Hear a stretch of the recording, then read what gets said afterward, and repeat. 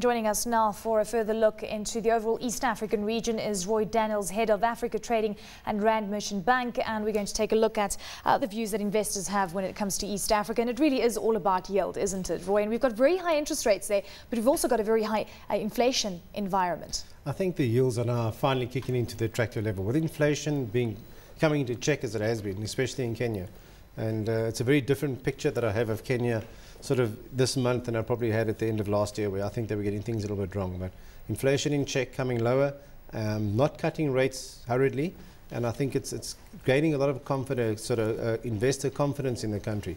Uganda, on the other hand, I think have probably sort of buckled under political pressure to cut rates too quickly. And sitting in negative real interest rate environment, because it's got an interest rate of 20%, we've got inflation sitting at just above 25%. Correct. So is this a dangerous environment in which they're playing with? Or do you think it's going to come down? I think it'll come down. I think Kenya was in a similar situation, but they seem to have controlled it a bit better. I think Uganda continues to import some inflation, some sort of hangover inflation from the region into Kenya.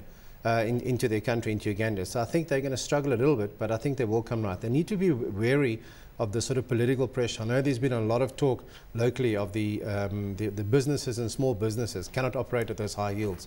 So they've buckled to it. They've cut the rates too quickly. They now need inflation to catch up. The currency is not helping. I mean, currency weakened to 2,600 in a very short space of time the other day. Over, I think, a period of 2 days, we moved from 2,420 to 2,600. Was this the result of the interest rate cut that we saw, that we started to see investors saying, okay, now we need to move away from Uganda? I think when they had an auction, a huge amount of the auction got taken up locally and by one player in particular. That led to a lot of guys then having to then repatriate the funds that they transferred in. Plus, it's dividend payment season for them. So the currency's been under a bit of pressure. It's held its own now, a little bit, stabilized a bit, but again, December, that would have been my flavor would have been Uganda.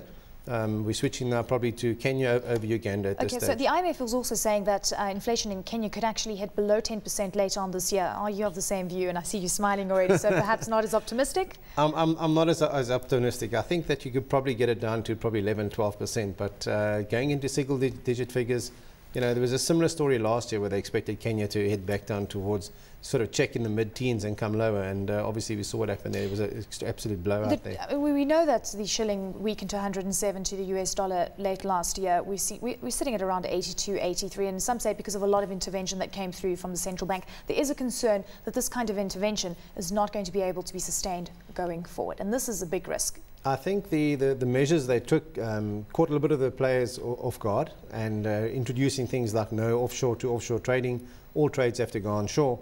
I think all those things helped the currency. We saw liquidating of some long dollar positions taking place from offshore, so that helped it. The central bank has always said, look, we want to see currency stability.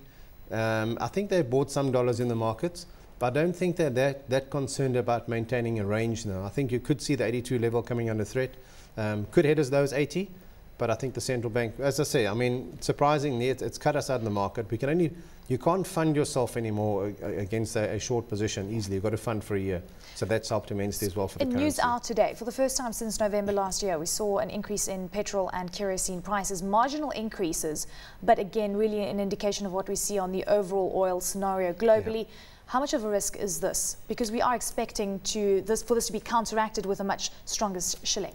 I think we take that sort of level of oil price rise. It's small in light of the currency, in light of where inflation's come down. I think that the hike in the fuel prices and kerosene we see there exactly. Super petrol increase coming up by 0.4 shillings per litre, and kerosene increasing by 0.4 also shillings per litre. Small increases. Yeah. So I think it's manageable. I think with the currency and with inflation, they're giving themselves a bit of room to maneuver.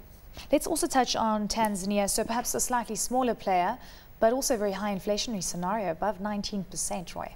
Yeah, I think they've struggled a lot. I think of all the countries there, given their sort of size of the economy, they've really battled. For them at 19%, it's extremely expensive. But we are seeing the T-bill rates coming lower there.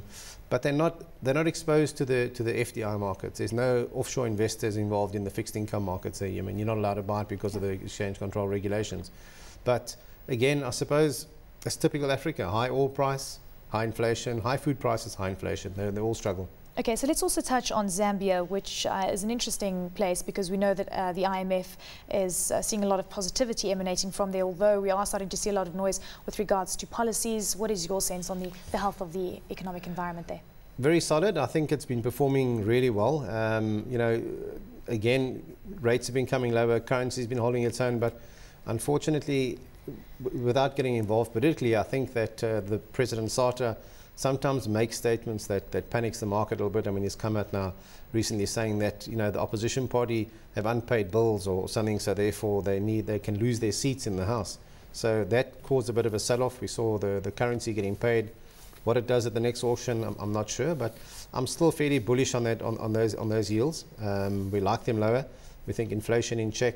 Yeah, well, there'll be currency movements, but we can live with those. So looking at Botswana as well, we saw very aggressive demand coming through for the latest auction. Are you expecting this to continue? Because we've just heard news out of Botswana that you know, we are also concerned with regards to the overall diamond sales. It's also evident in what we're seeing in Zimbabwe. Is it overall a positive picture for you? It surprised us, the bond auction, the sort of aggressive levels that bidders were in there. I think they were too aggressive. I think, you know, Botswana imports inflation from South Africa. You know, we've got some concerns around inflation. I think Botswana should have the same. But again, you know, there's a lot of pooler cash about. So maybe someone had a lot of cash and they just needed to invest somewhere. Then buying into those bonds made a lot of sense. But yeah, it didn't work for us, I must admit, down at those levels. Okay, thank you so very much, Roy. We have to leave it there. Great to have you in studio.